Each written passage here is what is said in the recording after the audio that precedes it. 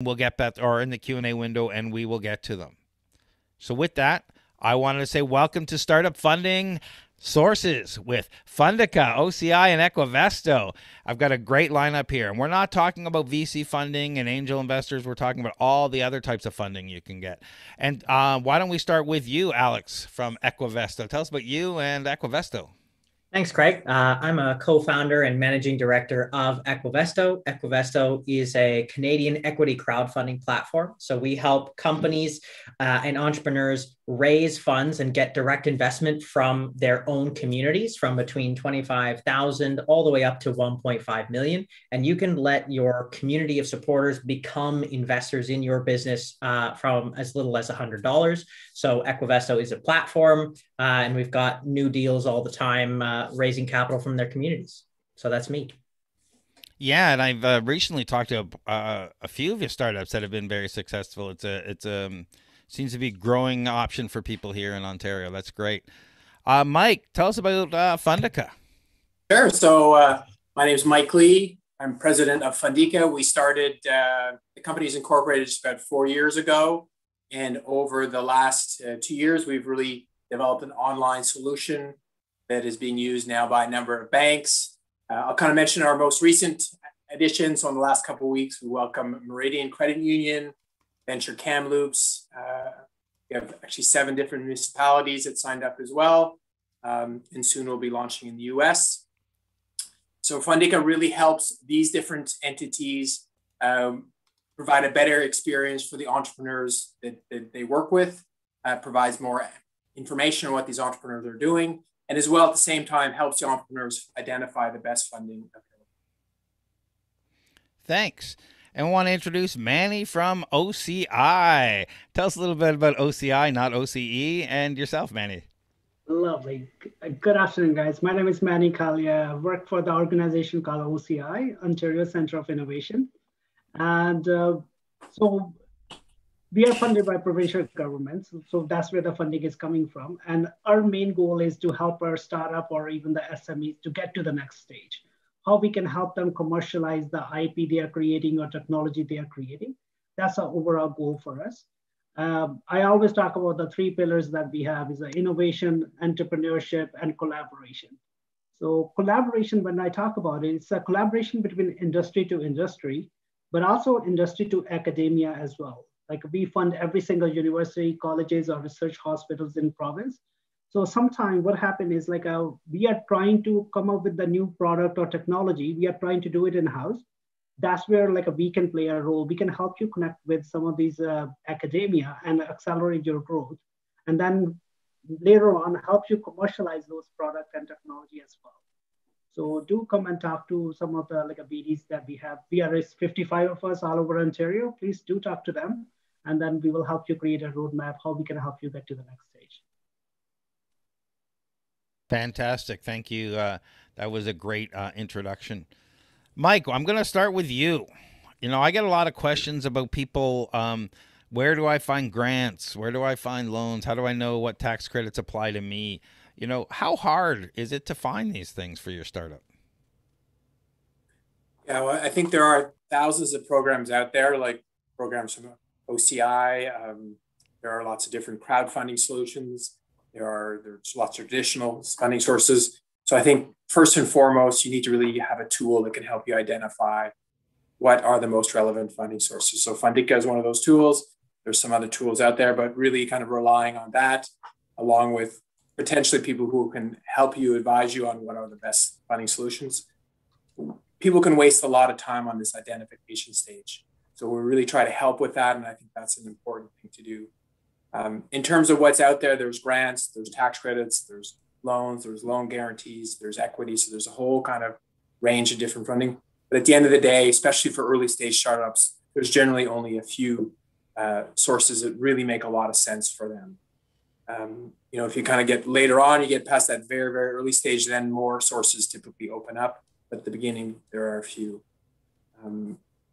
In terms of the ones that often kind of overlooked at the beginning, I would say when you're really starting out, it's a lot of the grants, tax credits are based on the expenditures that are incurring. So the first few expenditures are probably going to be on either subcontractors or employees.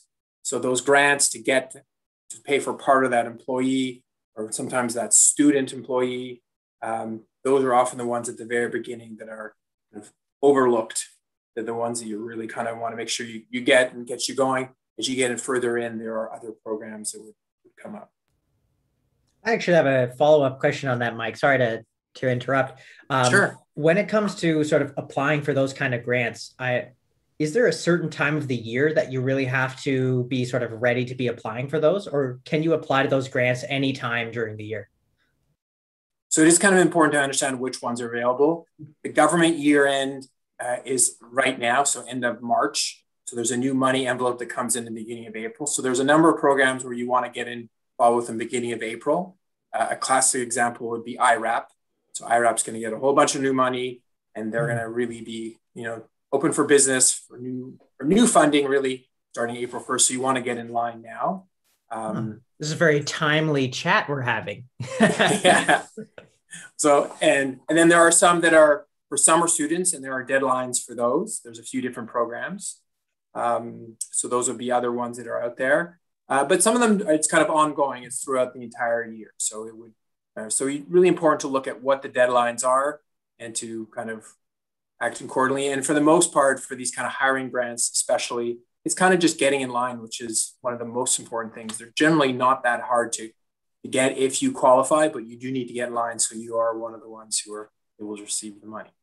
Perfect. Thank you. Yeah, welcome. So I can add to the same thing actually, because like he mentioned, like government fiscal year. So that's the same thing for OCI programs as well. So April is when we will be allocating lots of funding to different programs. But so what happened is by November, December, because we have lots of demands, sometimes some of our programs are actually kind of a full. And then we become really choosy. And then you guys will start seeing it. We will be asking for 200 kind of information before we grant one application. So it's always good if we are applying for any government programs to aim for like a start in April and then get it done by May, June, July for sure. Don't expect, mainly with the IRAP, I do know that they run out of the money really quickly because they are already allocating the money for the next year. So please be in the lineup for that for sure. It's definitely one thing you don't want to put off. I don't know how many stories of, yeah, we got plenty of money. Yeah, we got plenty of money. Nope, sorry, we're closed. From grant programs, because it's just the way it goes. So don't wait. Alex, let's go back to the basics. Can you describe what the funding cycle looks like for a startup? Yeah. So typically, you've just got the idea that you're working on. You're getting started. So at this point, you're at the sort of pure ideation stage, and you're going to try to get a little bit of money scraped together to kind of get what you need to sort of get off the ground. So either you're going to fund this yourself, or you're going to fund this sort of from family and friends at this point to sort of build out your initial first product, your minimum viable product, or the first iteration of your service or website, whatever it is. After that, you're probably at the time where you can start doing either a pre-seed or a seed round. So this is the first time where you're sort of going externally to raise capital, and there's a few different options to help there. And that's usually when you're starting to get, several $100,000 is usually when you're looking for the sort of pre-seed seed money. It's different if you're in Silicon Valley. I just want to highlight. So don't be quoting me numbers from Silicon Valley and saying, oh, but this guy, with a pitch deck raised 2 million US. In Canada, it's a little bit different. So in Canada, you're a couple $100,000 for your pre-seed or seed. And then your Series A is your first really large round where you're going for big sort of like venture capital kind of money, where you're looking for usually $1 million plus at that point. And at that point, you've already got revenue, you've got sales, you've got growth of some kind. And then you use sort of Series A and then all the other letters after that to kind of further accelerate and increase your growth.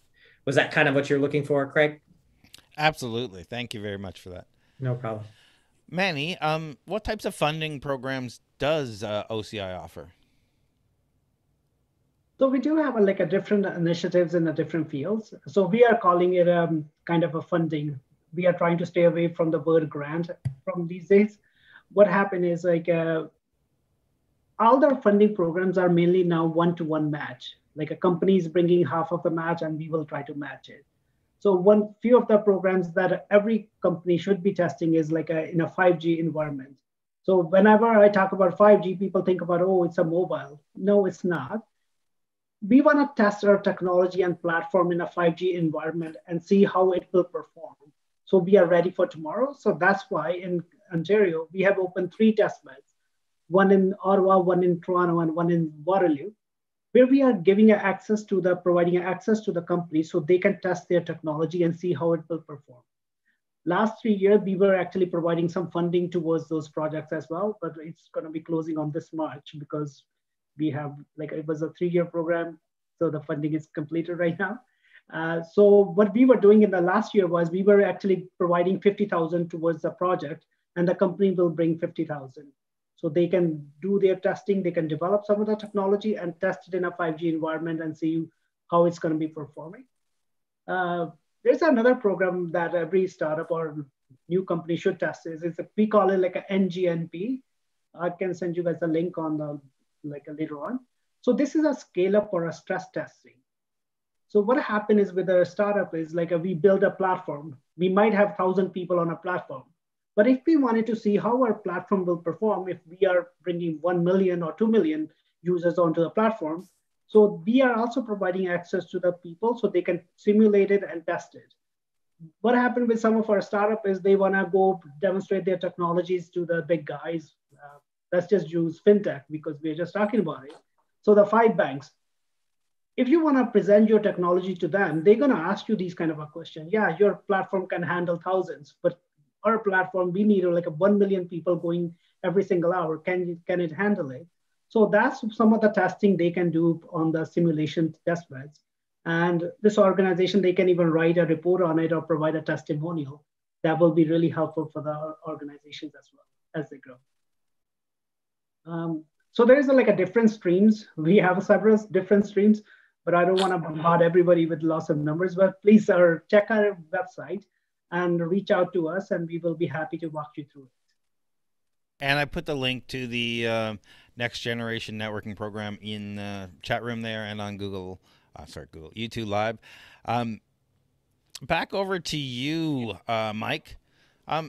What types of funding do you find are most overlooked when people are for startups? Yeah, so I do think that at the beginning, the hiring programs, which are quite easy, they're not necessarily that valuable. We're talking about a few $1,000s. Those ones, because sometimes people kind of go, I got to do all this work for a couple of times. It's often very easily done. It's just a question of what is the job posting, put a bit of your administrative information, answer a couple of questions. So those ones are good ones for startups that are often overlooked. I think another one that's often overlooked is some of the tax credits. So in particular, the R&D tax credit. It's quite a bit of funding. And sometimes people think, it's a lot of trouble. It's a lot of work. I may have Revenue Canada come in. But the truth is it can be a significant amount of money. So the return on investment could be quite good. Some of the ones I'd be very careful are some of the ones that are, and they're maybe overused in some cases. I would be careful with some programs. There's a very big application process. I don't want to say too many bad things about some of them. They're good programs, but the application process may take you weeks and weeks and weeks. So you really got to know what you're doing before you get into those. So those are typically ones where it may be for tens of thousands, hundreds of thousands, but they're very specific and they're sometimes very limited in terms of funding. So those are the ones where I see people are the most disappointed, you could say, because they spent a lot of time and they didn't get anything out of it. So most overlooked, probably hiring ones, potentially the tax credits, the R&D tax credits in particular. Most overused and ones you need to be careful with are the big application programs, in my mind. And maybe if you're applying for a big application program, you might want to get some help from a professional who's done it before. Yeah, at least to say, am I doing the right thing? Am I going the right way? And it'd be a pleasure to help someone else say, hey, I'm about to apply for the CMF. CMF is a big application. Just one example. Great program, big application, but if you don't kind of fit right in the box, you probably should be doing it 4 to 5 companies will not be accepted based on historical application rates. So you really want to be intelligent on that one. Alex, when should a startup consider equity crowdfunding? It's a great question, Craig. To be honest, the timing for equity crowdfunding, if you're using it as the main source of capital raising for your business, you're actually constrained by the current regulations in place. So equity crowdfunding is very much regulated by the securities commissions in each province. And there's maximum amounts that can be raised through equity crowdfunding from the general public. And depending on what legal framework you use, they can be slightly different in each province. But I would generally say if you're looking to raise more than 1.5 million from sort of the general public, or you're looking to raise more than 1.5 million in general, then you're probably beyond where equity crowdfunding is a fit, especially if you're going for the general public.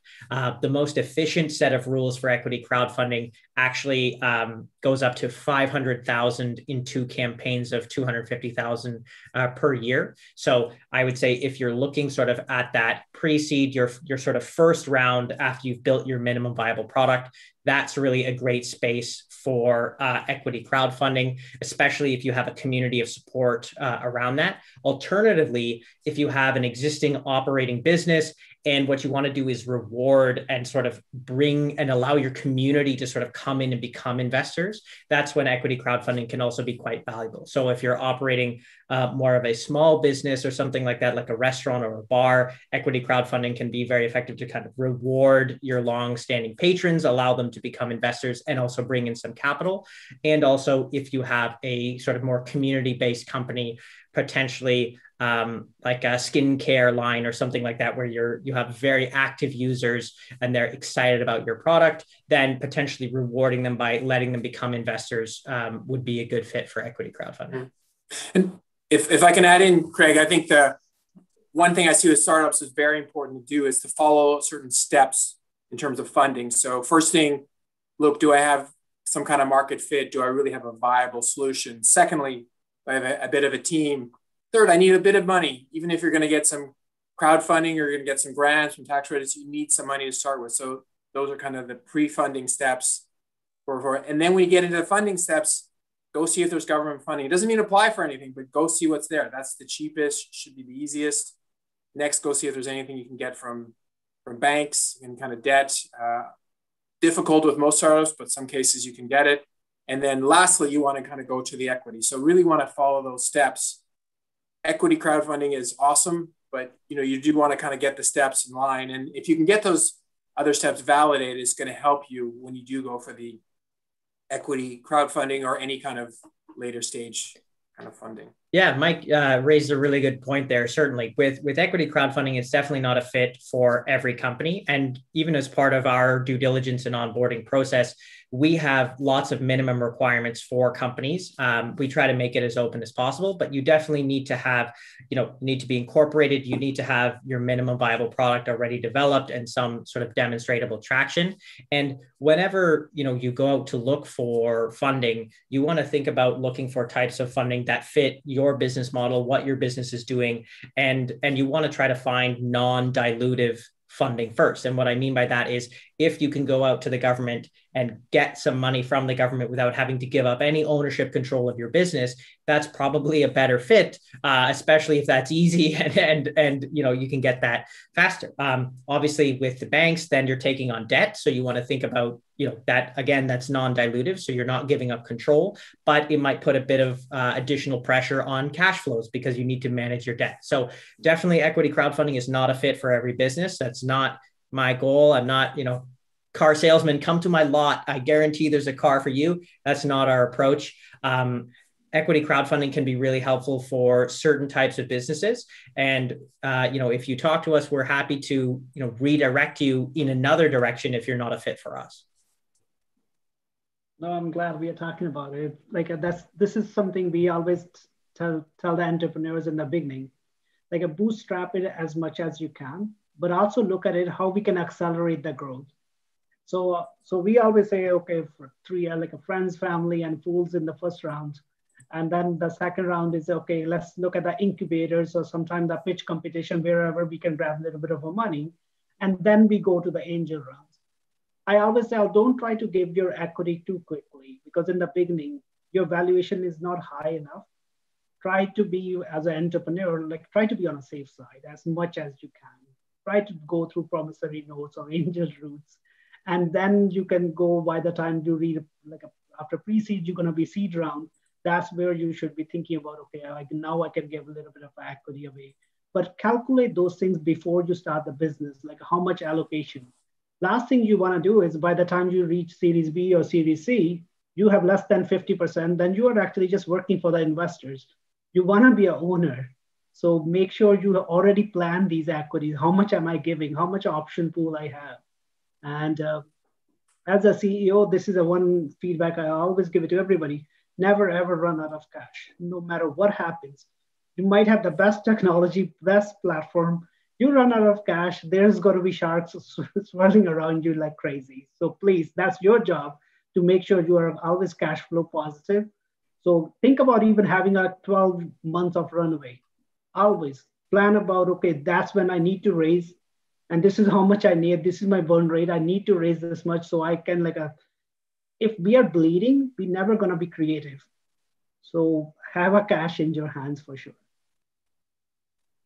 A great point. And working on that theme, our first question here from the audience is, can you give an idea of payback terms for OC funding? Is it equity funding? Is it loans? How does it work? So we do have a different program. So when we say funding, so that's just another word for grants, right? We are not asking for anything back, but what we will ask you guys is to provide us a report that you guys are generating a revenue in the province, or you guys are trying to create jobs in the province. So that's what the ROI we will be measuring our projects with, right? So that's not. But we do have one program, or I call it a portfolio, where we invest in the organizations. Our main mandate is to invest in companies who are commercializing IP coming out of academia, somebody's spin-off, or there's an emerging technology, but they have a strong IP behind it. So we do 20 to 30 investments a year all over Ontario. And so we do invest in it, but we are always a secondary investors. We are never a lead investor. We'll try to match the terms that companies are coming with, and we'll match those terms. Payback time is always so most 80% of our deals start with a promissory notes. So we will convert in the next raise. If they raise more than 1 million, we will convert into a share. So we want our company to be continuously growing. So if it's a Series A or Series B, we might actually try to exit from the a company. Whatever the money we make, we will reinvest in more companies in Ontario. So that's what we are continuously circulating the money into more startups. Great. Thank you for the detailed answer. That's amazing.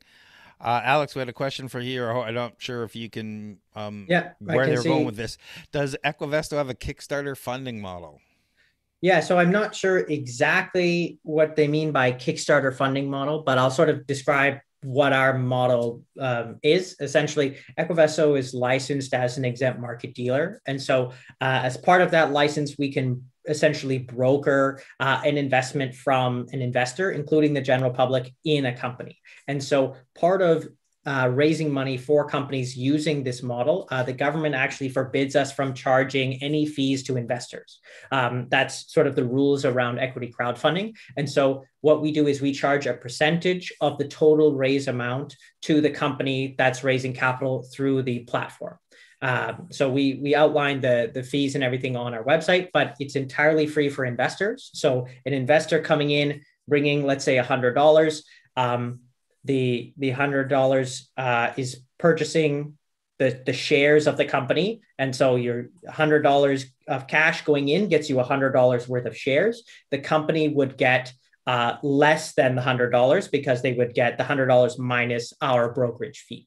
So I see you clarified a little bit your question. Kickstarter gets funds from customers for early access to the product. Yeah, so Kickstarter, there's 3 different types of crowdfunding. So there's rewards-based crowdfunding, there's donation-based crowdfunding, and there's equity crowdfunding. So Kickstarter is a rewards-based crowdfunding platform. So you're putting your money in to basically pre-order a product or some sort of physical reward. That's Kickstarter. The donation-based crowdfunding is where you're doing it sort of out of the goodness of your heart. In the US, sadly, because of their medical industry the way that it is, a lot of GoFundMe's are to help raise for medical bills. So that's an example of a donation-based crowdfunding. Equity crowdfunding, you're buying equity, you're buying shares, ownership in the business. So just the same way an angel investor would, or a dragon on Dragon's Den or something like that, the way that they are buying into and getting some ownership of the business, that's what you're doing with equity crowdfunding. It's investing in a company at an early stage. So it's definitely high risk. We have lots of disclosure about that. But it is really the first opportunity for the general public to be able to have access to and invest in exciting startups really at that early stage point. So it's not rewards based like Kickstarter. It's its own thing where you're getting partial ownership of the business. Mike, you pitch competitions have come up a few times, and so I thought I'd throw this over to you, being the arbiter of the roadshow, as it were. Do pitch competitions, do they actually help startups get funded? So I think to be fair, what pitch competitions do more than anything is I think they educate both the companies pitching and the audience as to how to actually talk to investors, what to say, how to put it all together. So I think if anything, I think first and foremost, even the Fundica Roadshow, it was to educate, inspire, and fund. So the first objective, which really hit most entrepreneurs, was the education side. So what do you need to put together to really have something that's fundable, to really have a business that could be successful? And I think a lot of the startups, although many came in hoping I get millions of dollars, I think, to be very fair, only a few get funded. The majority of them there actually learn from it. I mean, some get inspired and kind of go on to actually start companies of their own. And then just the few actually get the funding. So it's like a pyramid, everyone should be getting educated. Hopefully some people will get inspired, hopefully a lot of them as well. And then, just the few would get funding. And that's just the kind of the way it works. But I don't know if people know that coming in. Sometimes people coming in, people think, oh, we're all getting money. This is just a big money handout. It's very hard. It's very hard, especially equity investing. It's the toughest kind of money to get. But people do get funded, and every year we had prizes, and there were millions of dollars getting put into companies. But it was definitely a small minority. But I'll encourage entrepreneurs to actually go through the pitch competition. Is the feedback they're going to get, that will get them ready when they are raising the angel round. Or sometimes you even find a strategic investors actually sitting in the audience. So I always tell people, okay, just be outside. You want to demonstrate your technology to people, go on to those pitch competition and just talk about your product. You might even hear something back, okay, this is how you should describe your product better. So it's always good to get feedback from everyone. Yeah, it was an interesting story. We had one company who used to be called Grade Slam. Now it's called Paper. The first year they applied, we didn't actually accept them. The second year we put them in because somebody dropped out. So they actually filled in to get the pitch. They did okay. The third year, they actually won. And by the fourth year, they'd already raised millions of dollars. So, the whole process took a very long time, like most startups do. And for the most part, it was just educating, getting better and better and better. And not just in physically pitching, but in terms of the business model, in terms of the team they built, in terms of what they were doing. They just got better and smarter. And today they're doing very well. So it was a really fun story to see, but they definitely got mostly education out of it. And, funding was just something they got at the end. Great. Manny, hearing some of what OCI does can make a startup intimidated. You're talking about, okay, we'll check out our 5G center or our scalability center. When should a startup start talking to you? Like, how early, how late? Okay. I didn't mean to intimidate anybody, actually. So we work with all stages of the company. We have programs for everyone. We work with a company who's just a one or two people company, like a person company, all the way from Bombardiers to Magna. Those are our clients as well, right? But I always tell companies, as soon as they have an MVP ready, they should start conversing with the ecosystem players and say, this is what I'm planning to do. Just talk about your business model, talk about your revenue models, and go in front of them. And what OCI can help you out with is we can help you even dot connection. That's a big terms we use all the time. It's 55 of us all over Ontario. We have offices in every single city you can think of in Ontario. And we meet with the company, we know their pain points. And if your solution can be connected to somebody, we will be happy to make those introductions. It's always good to have a warm introduction. So think of OCI as a dot connectors rather than the funding organizations. And just, you should be in front of them, talk about it. This is what we are trying to build. This is the direction we are going. And those, some of the business development managers, they work with every single profs or university. They know what the trends are, what's new things are coming, which direction people are moving towards. They might be able to guide you through it. So please, have a conversation with them, stay in a loop. You might not, they might not be able to help you in the first day, but just stay in a loop. Just say, Coralie, you mind if I just touch base with you? And this is where we are right now. And they might be able to help you, guide you, put together a roadmap for you and how to take advantage of it. I know Mike was talking about even the talent. In the beginning, everybody needs a talent. So there is a few program from OCI as well. We used to have a program called Talent Edge, where we will provide some funding towards hiring the new talent as well. So that two initiative I was talking about, 5G and NGNP, we also have a Talent Edge part to it. So if somebody's hiring the new graduates and stuff, we will provide some funding towards their salary as well, up to $30,000 per year for those candidates. There's another organization called MyTex. Please, everybody should take advantage of that as well. They help you get some of the students in the university that can help you accelerate developing your technology as well. So please take advantage of whatever the funding is available, but do talk to OCI or any of the government institutions. Just have a 10 minutes cup of coffee with them and just let them know this is what you are working on. And they'll be happy to meet with you guys. Thanks for that. That's great. Everybody should start talking to you right away. Alex, Yep. How little and how much can a startup raise with equity crowdfunding? So startups can raise on Equivesto, the smallest that we'll do is 25,000. So that's the smallest target amount. And in Ontario, the highest amount that you can raise with equity crowdfunding, at least on Equivesto, is 1.5 million from the general public.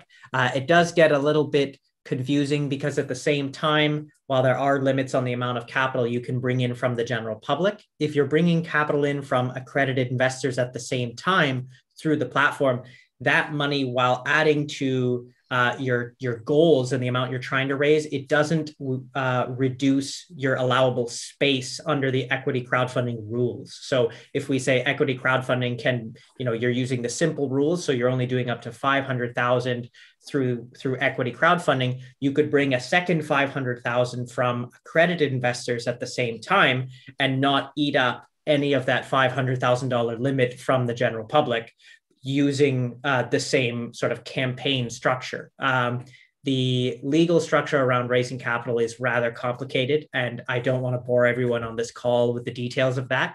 But essentially, there are over 10 different prospectus exemptions, which are the legal rule sets that allow companies to raise capital in the different provinces. And so you can use a few different ones at the same time, depending on how they kind of mix and match. I noticed there's also a question in the Q&A window about protecting sort of equity control ownership. Do you mind if I take a stab at that? Yeah, please read the question. I missed it. It was behind the microphone. No, that's okay. So Alberto asks, as a young startup, how do you plan to give away equity to investors while protecting your equity as a founder? It seems like a vicious cycle or catch-22. In order to get VC funding, you have to agree to the VC's terms, but those terms are often very aggressive. And if they're there's an acquisition, even in the dozens of millions, for example, there are times where founders are left with nothing. How can we go out to raise funds from investors and VCs while protecting our equity? Thank you in advance. So Alberto, great question. It's a rather complicated question, but essentially, it's been something that's been highlighted both by Mike and Mandy already around you want to find non-dilutive funding first to get you as far as you can before you need to go out to investors.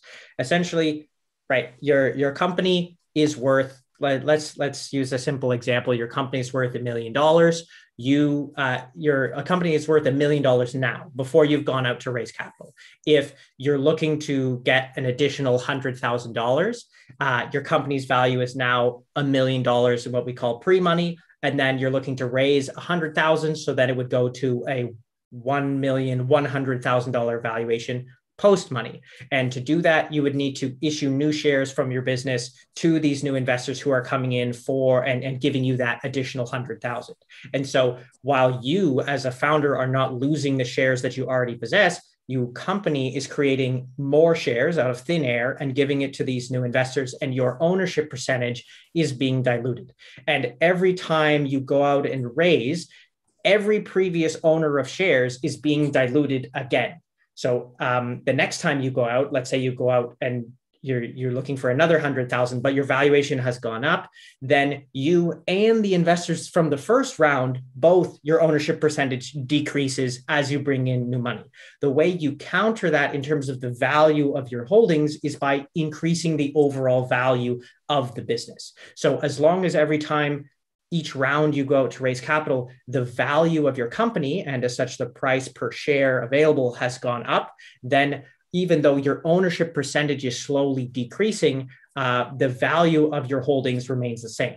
You specifically talk about the terms related to VC investment, and that's definitely an important piece of it when it comes to negotiating with the investors and the venture capitalists when they're coming in.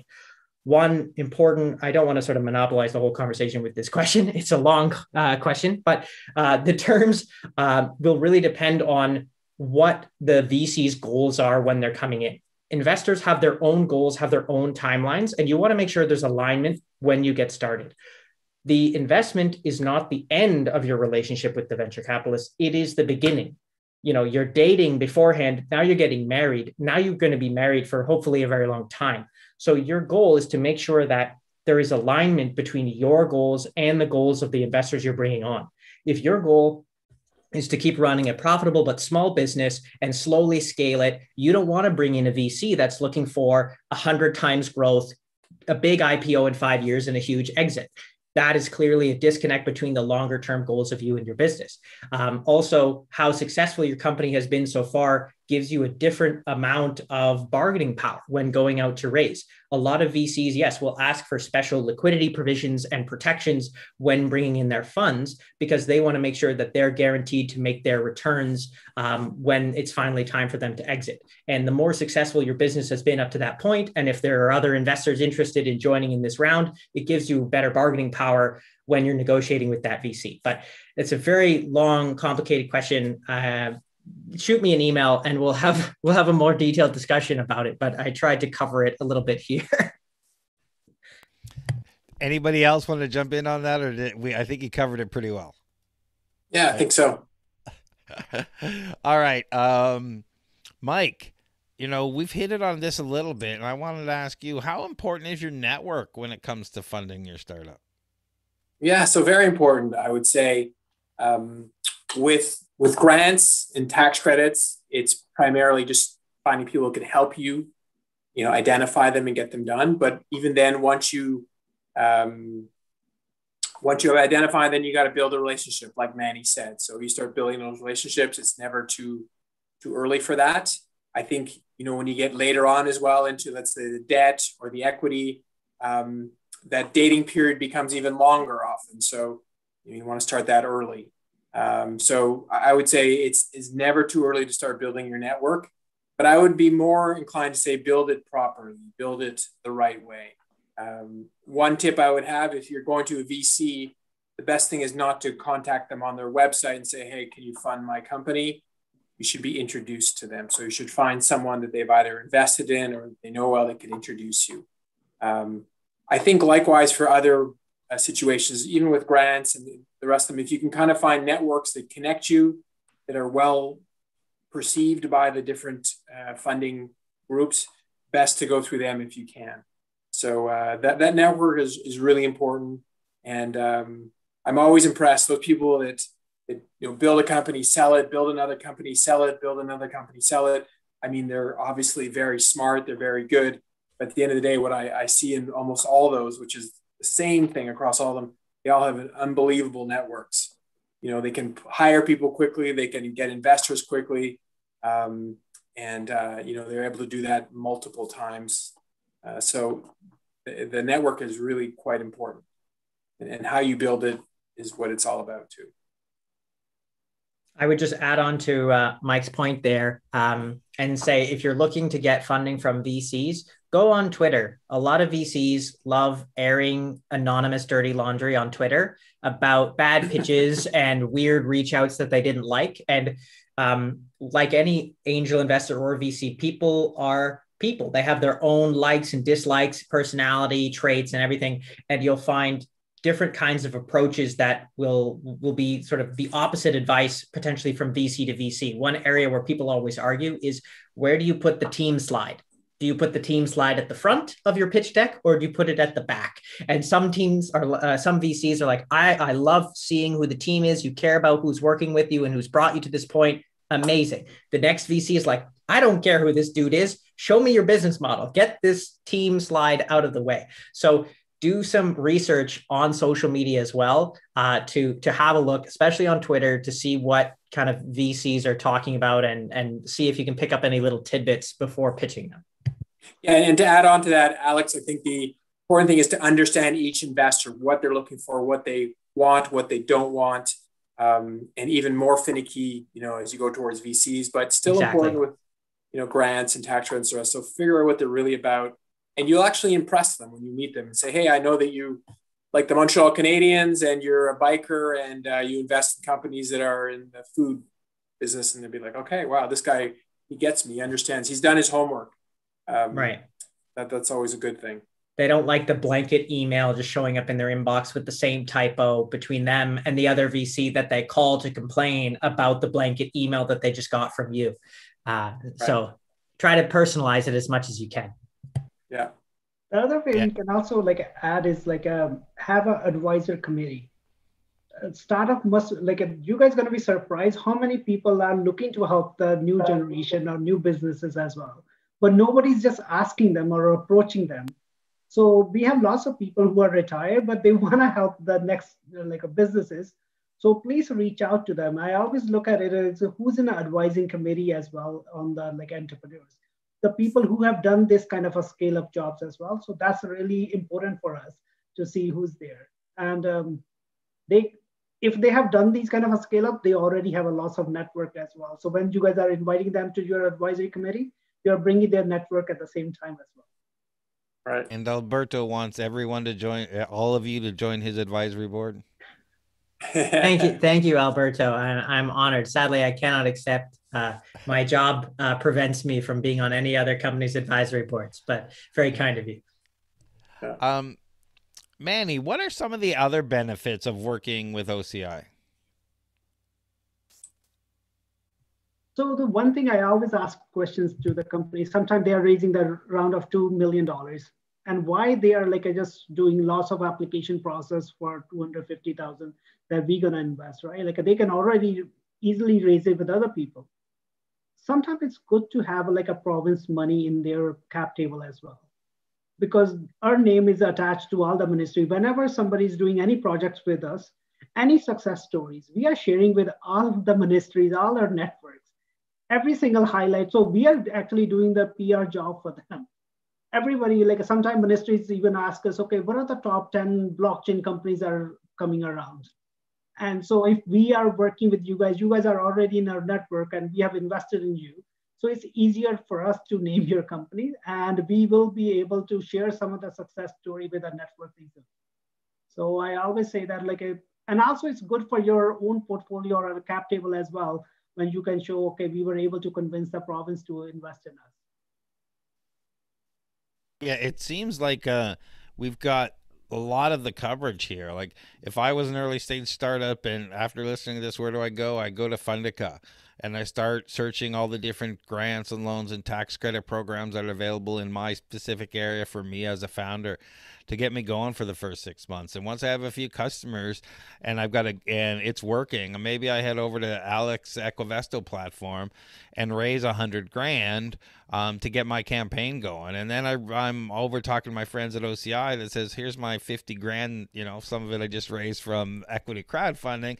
You've got 50K you can match for on this program I heard about. Can we start working? And then you're a few $100,000 into your startup before even working with investors. Sounds like fun, Craig. Let's start next week. Yeah. So I really appreciate everyone taking the time today. We had some really great questions from the chat room. If people want to find out more about you, Mike, and Fundica, where do they go? Yeah, so just go to Fundica.com. You can easily find me, Mike Lee, as well, at Fundica on LinkedIn. So connect with me. By all means, use Fundica. What we have on our site is what all these big companies, governments are all paying for. You can use the free demo site as well on our site, so Fundica.com. And if you have any comments or feedback, we'd love to hear those as well. So you can also find OCI on there. And we do talk about equity crowdfunding, but go talk to Alex about that if you're looking to do that.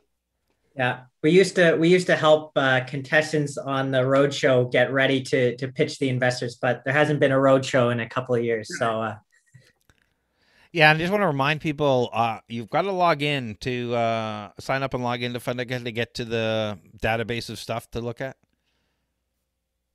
So you basically, you're going to set up a profile with your email and password, and you can come back and look at it, but you do need to, set it up.